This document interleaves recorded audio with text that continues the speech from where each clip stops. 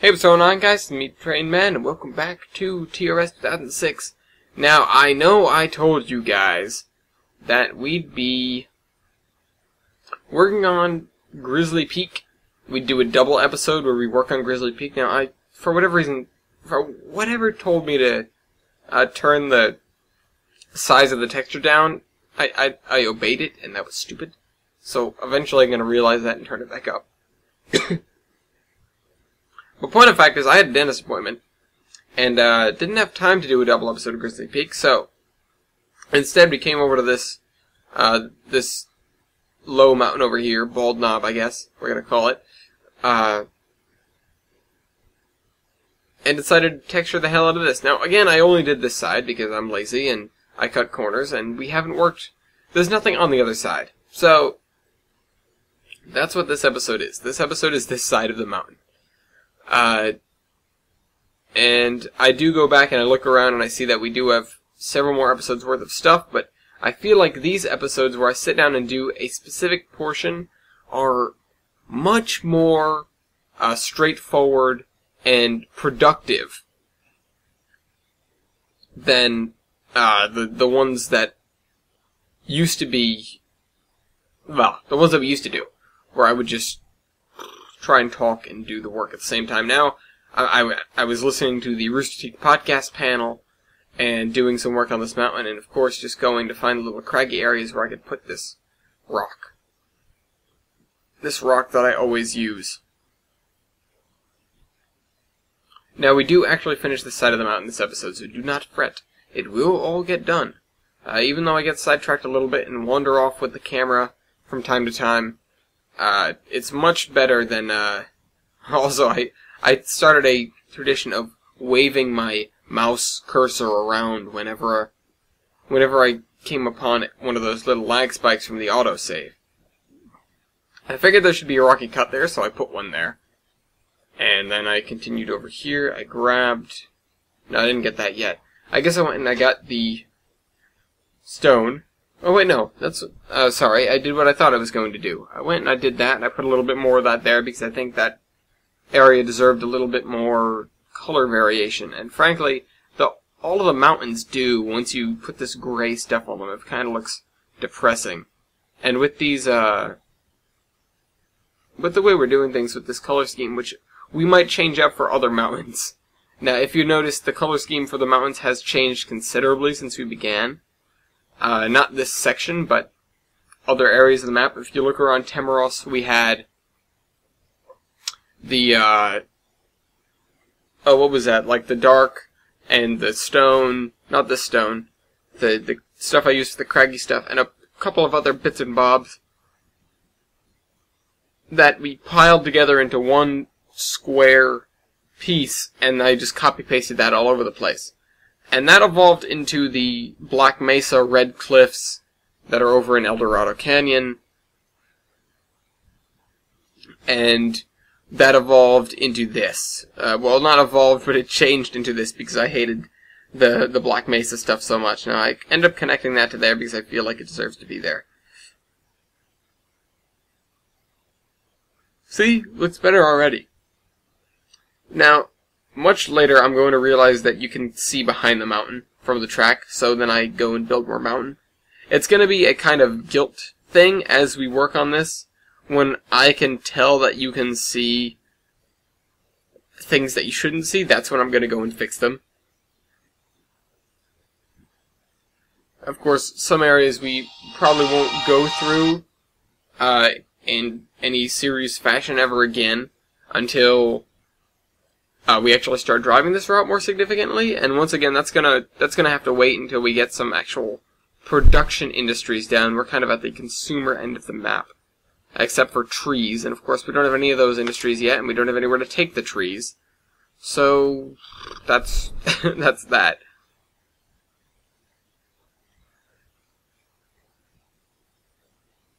Though perhaps, oh well, the multi-industry that's going to be at the farm isn't going to be connected to anything at all, anyways. And that whole area is going to be worked on when we actually sit down and do the Temeros 2 portal, whenever that happens. Speaking of portals, well, it's going to be a long way to segue into this because the portals discussion is a long ways away from what I need to talk about first off, which is TS12, Train Simulator 12, Trains with a Z, Simulator 12. I, in my infinite wisdom, decided to boot up TS12 again. That's not the infinite wisdom part.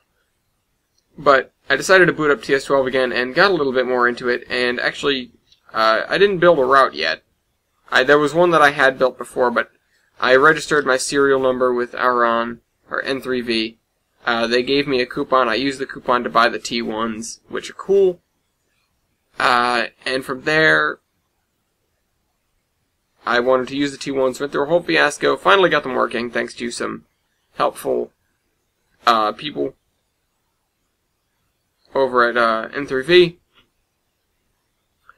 And subsequently started screwing around. Friends realized I started playing the game again, wanted me to do a multiplayer session, but the one that's in the game is kind of lackluster. So I went, I know what I can do, I can build one. So I started looking around at the maps to see what would be the easiest to make a multiplayer session on. I was originally going to do the Norfolk and Western, the Appalachians team, because it was cool, but there's a lot of distance to cover, and when you don't know where each thing in the route is, it's very difficult to build a session for it. I don't even hardly know how to build a session in the first place, and that was really the trouble. So I decided to settle for something easier, which was I went on a route called the Springfield Industrial District. Now, the Springfield Industrial District is a small yard. It's a decent-sized yard, I'll say. It's maybe 6 tracks on the edge of a freight main and a passenger main, which are separated. They are different grades. Passenger main is completely disconnected from the freight main. The freight main goes by this yard, intersects with the yard, and then there's a branch line off of both of the main lines, which, of course, still don't touch, and run to an airport. Now, the nice thing about the airport is it consumes goods. Now, the cool thing about that is, if you have trains coming in off the portals with full goods, and you try to race the goods to the airport before the airport runs out of goods and the session ends, that makes for a good session, except it's impossible to do by yourself. So instead, I decided, hey, this would be the multiplayer session, and I built it into one. The only problem is, in multiplayer, the portals don't seem to want to work. What actually goes on with the portals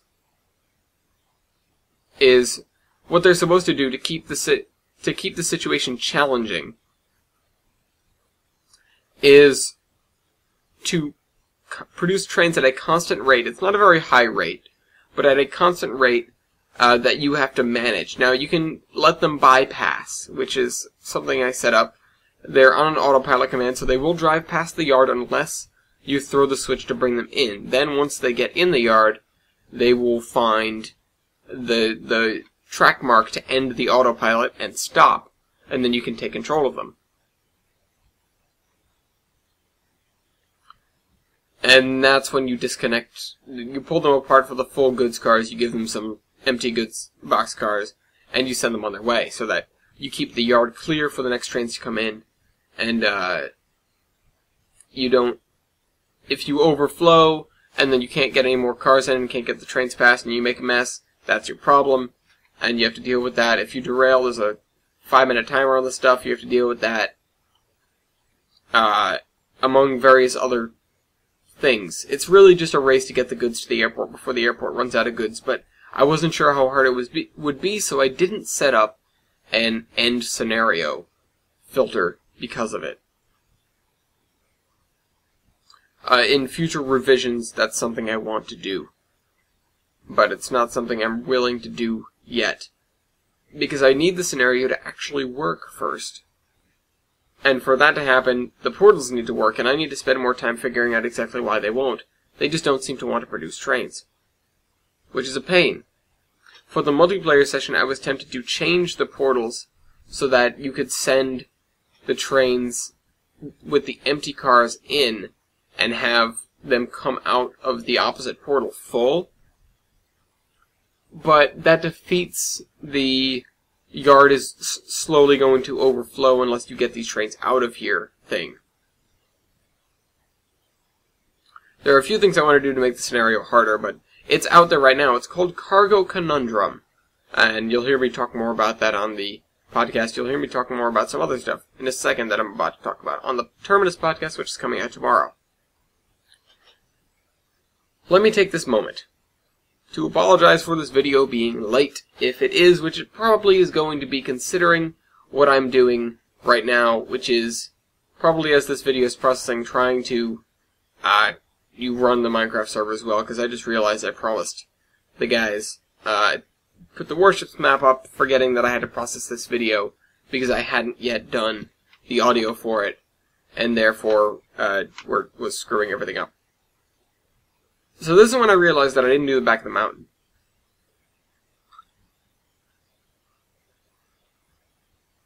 So I go ahead and start doing the back of the mountain, because if I don't, then it will never get done. Once we get this whole area in, that means we actually have this whole tile filled pretty much, and I can ignore this end of the route. Pretty much everything on this side of the river, or everything on this side of the river is effectively done for the Susquehanna to Caps Junction portion of the layout, which is good. But everything on the other side of the river is not done. There are textures that need to be done, of course, on Bear Mountain, or Grizzly Peak, rather. Bear Mountain, Jesus Christ. I passed so many Bear Mountains on the way home from Cleveland. But we went by Bear Mountain. Why am I talking about that now? Okay, so Grizzly Peak needs to be textured. The area next to it, where Grizzly Lumber sits, needs to be textured. The stuff, the mountain opposite that, I'm pretty sure. Where is there a thing there? I'll see it if I go over. Yes, the mountain opposite Grizzly Peak needs to be textured as well, I believe. Yes, it most certainly does. On the other side of Skyfall Ridge, there is an area where the 2-foot gauge goes down into the valley. That needs to be terrained, and it needs to be textured. A lot of it doesn't need terrain, but all of the stuff on Skyfall Ridge, from the tracks that lead into Skyfall Ridge and the, what I call it, the Skyfall Cutoff, I guess? Or the Caps Cutoff, the Grizzly Cutoff. There we are. I need a name for it. Everything near the tracks, everything on the tracks of the Skyfall Ridge route, which is the old track that leads off scene, as right now it leads off scene,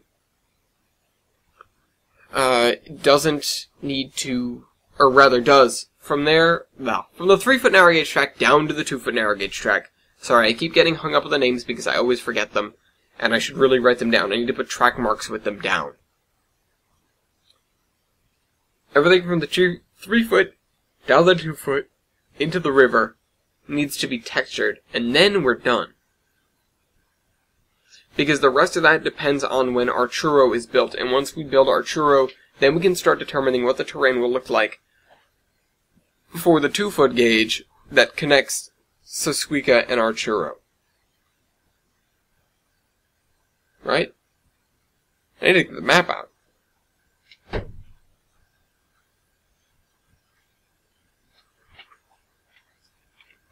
Here's the map. Since when did the 2-foot gauge go through our churro?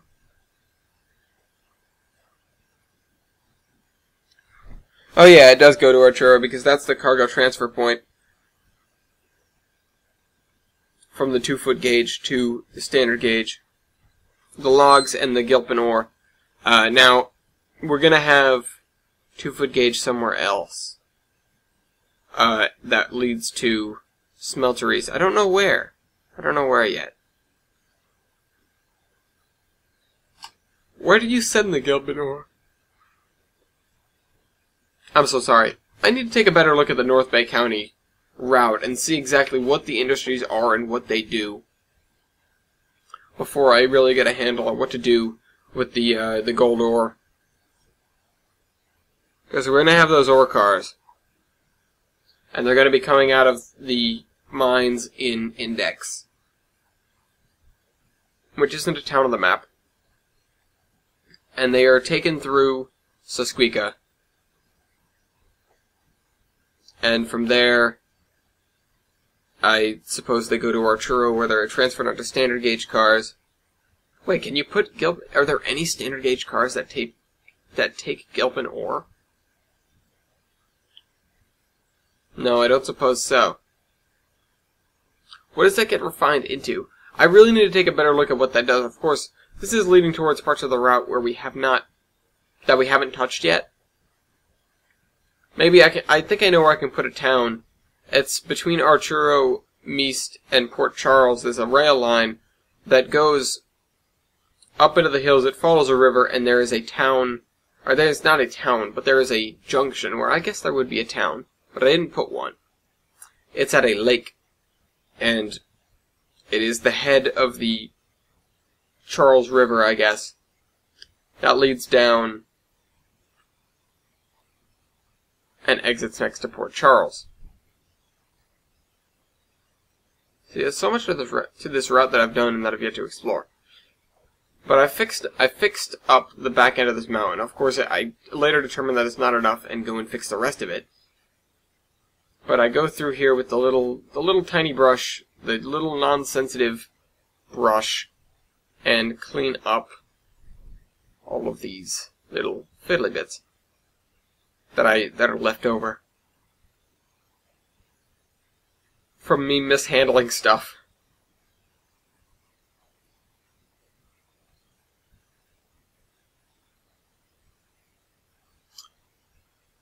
Now, I remember last episode, or whatever episode it was, talking about the most boring stretch of track to do. And what's definitely going to be the easiest stretch of track to do is going to be between Fempton and Vale. I probably said that. I probably came to that conclusion due to the fact that it's a rather long but dead straight track. By the way, I understand that this route is very model-y. It's not very realistic. Of course, it doesn't have realistic distances or particularly realistic grades. But I try to keep up this system of commerce so that you can do basically whatever you want if you sit down with the Temeros Vale and Anaconda. You want to run a coal drag? Go ahead. You want to run some high-speed boxcars? Have fun. You want to run a mixed freight, or you want to go into the mountains with a steam locomotive? Enjoy yourself. You want to take a tiny little shay and pioneer up some steep grades just to grab a little bit of coal? That's fine by me. And if you want to run express passenger from one end of the map to the other, that's just fantastic. And of course, you could do the whole thing. You could take logs from Ollerston, bring them to Modico, bring the lumber, or bring the wood chips to Meast. Wait, what? How does this work? Yeah, bring the wood chips to Meast, bring the wood chips bring the wood chips to Arturo, bring the goods to the airport up at the high end of the map. You know, that's how this all works, really. I just had an idea for a Temeroster portal. We could be intersecting with another railroad that drops off boxcars or something. Because it would make sense that there is a changeover point there. Or maybe the high-speed boxcars will be run up through Scrag Cap and over to Imperaque. I wonder, I suppose that could work. Oh, look at that. That's something funny. You guys missed it, I guess, because I wasn't paying attention, but that's something I really wanted to highlight. Now, if you go back, you'll see that I accidentally screwed up with my cursor placement there, and the rails decided to attach themselves to the river spline. I really wanted to point that out because I found it so unusual and, frankly, kind of ridiculous. But then that just occurred to me, if you can attach rails to any spline, could you theoretically put the train down on the rails and then drive it on any spline? I wonder. Maybe we could get a train pretending to be a boat. Or a train pretending to be a car. I think that'd be kind of interesting, don't you think? As a little test? Maybe if I remember to do that at some point.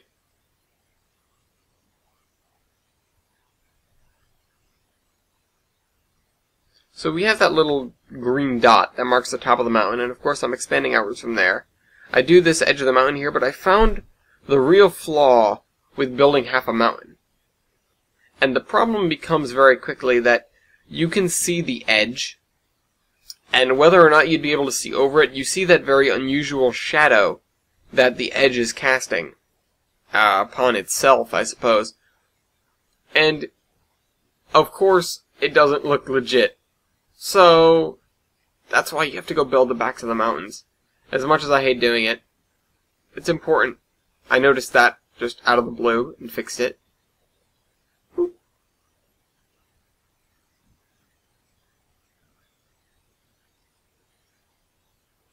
So I come and do the elevation deciding spline. See, I was losing my mind when I was trying to record this because I kept forgetting which tab did what. I kept trying to get to the rails or the spline elevation tool through somewhere else random. I don't know what I was thinking.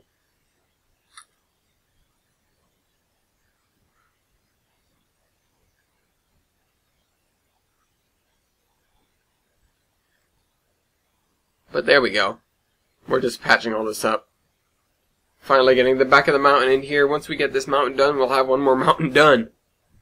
Of course, it won't all be textured. The back end will not be textured, because I'm far too lazy to texture the whole thing. But when the time comes, I will be texturing the back. Once we decide what we want to do with the rails that go from Caps Junction to Modica, which actually is a decent length. I'm trying to keep everything proportional and not go insane.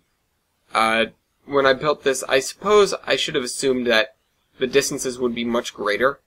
But, of course, therefore creating more work for myself, but in a sense making it a little bit less chaotic with the grades, or ridiculous. Oh well. Once again, the worst thing is going to be Winder Stowe to Thames. Or, what's the other one? Didn't I say there was a 0 to a 5 somewhere? There are only, oh yeah, 0 to 5. Port Charles to Hapston Cliffs, but that's quite a distance. That is almost the distance, as the crow flies, from Temeros to Galgora, and the plan calls for a lot of squiggles. Also, I'm meeting at the town of fill in the blank here, because we don't have a name for it. I just found out there'd be a town there. Wherever the factory to process the gold ore is. By the way, that's a question.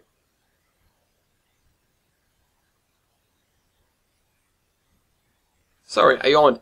The question is, really, why not build the refineries right where the whatever is being harvested? I know in real life there are a lot of factors that contribute to that, which is, as I started writing down my ideas for the most complicated train simulator or tycoon game thing that I started doing and never finished, because I got distracted with having to write the pass. Speaking of that, I need to do more vocals. But not speaking of that, there'd be much more with the reasoning behind things, blah, blah, blah, blah, blah. In locomotion, you can put a steel mill just about anywhere. So, when there is a coal mine and an iron ore mine basically right next to one another, why not, instead of putting a coal mine and iron ore mine, put a self-sufficient steel mill? right there. Because then you don't have to truck anything anywhere. See, now that'd be great if it worked. Of course it doesn't. Because the game doesn't actually know where coal and iron ore deposits are until a coal or iron ore mine decides to build itself in a random spot. And then voila, there is a coal or iron ore deposit there, or an oil deposit. And of course the managed forest is another story entirely because, well, it's a managed forest. It was created.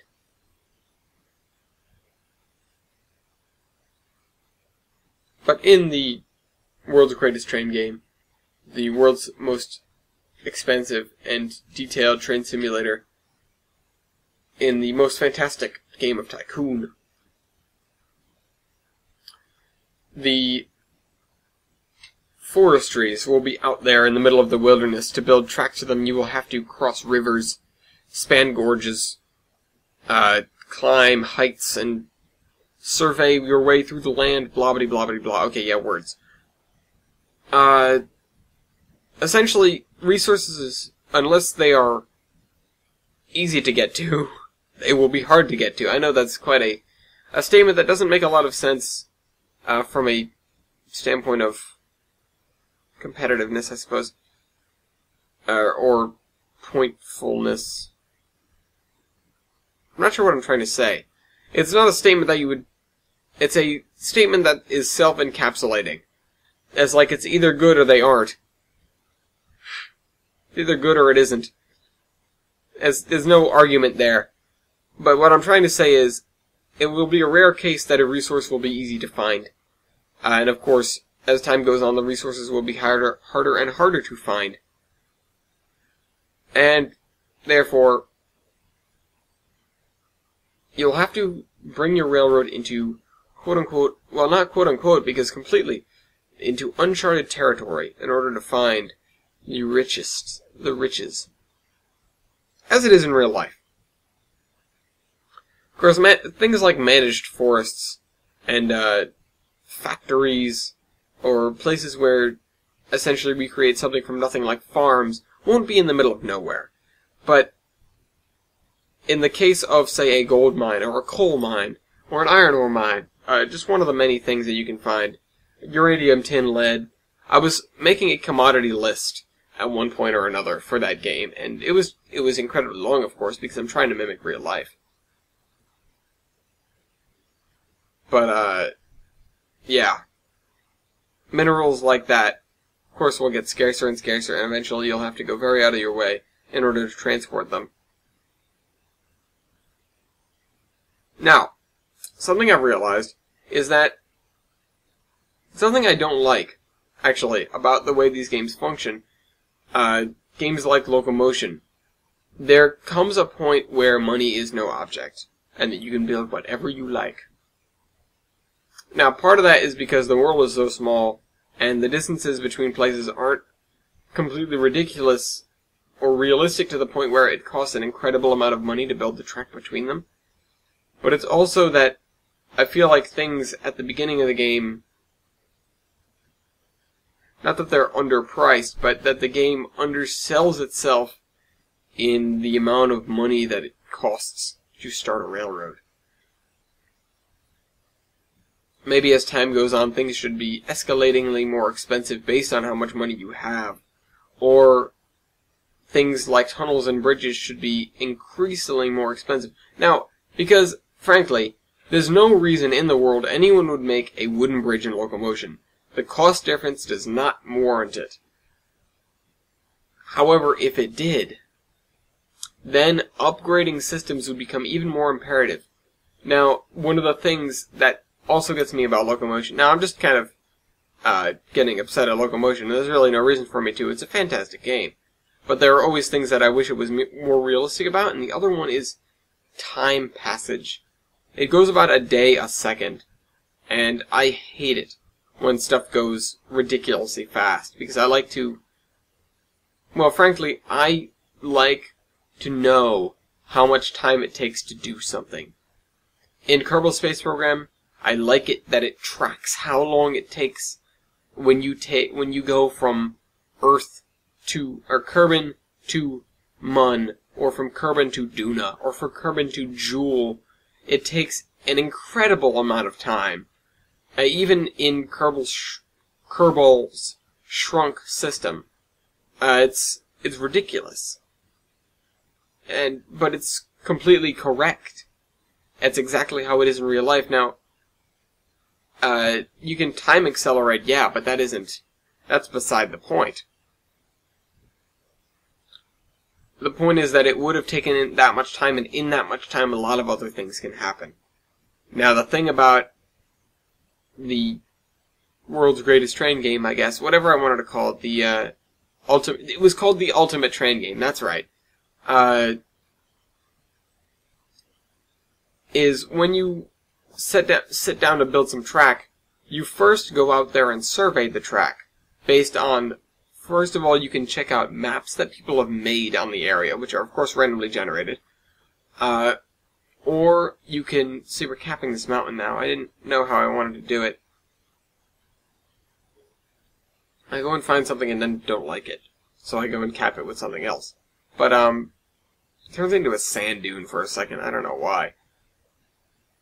You go out and survey the land. Figure out exactly what's there, and then you start figuring out what you want to do with this track.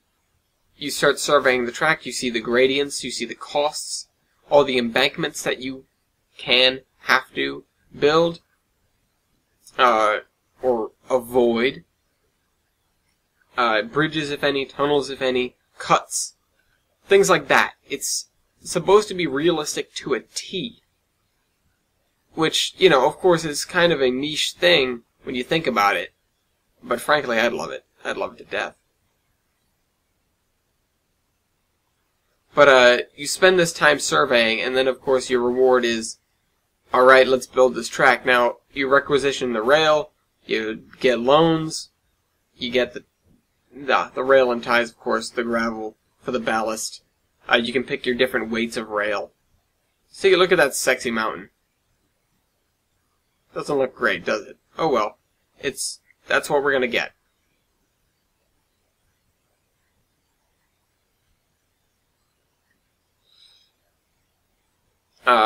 Pick the kind of rail, pick the kind of ballast, I guess, if there are really different kinds of ballast. I suppose if it's more modern, you're able to choose between the standard plates and spikes, or the swirly metal bits. See, now we go over here and look at Grizzly Peak. Come over here, that area needs to be textured.